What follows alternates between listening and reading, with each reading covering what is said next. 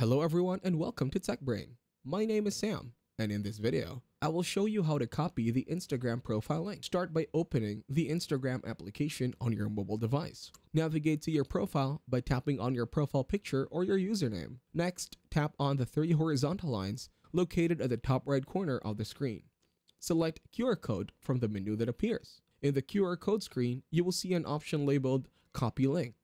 Tap on this option, and the link to your Instagram profile will be copied to your device's clipboard. Now open Google Chrome or any web browser of your choice. Paste the copied Instagram link into the search bar or address bar of the browser and press enter. This will open your Instagram profile page directly in the browser. That is it. Thank you very much for watching. Please make sure to leave a like and subscribe to our channel. Have a nice day.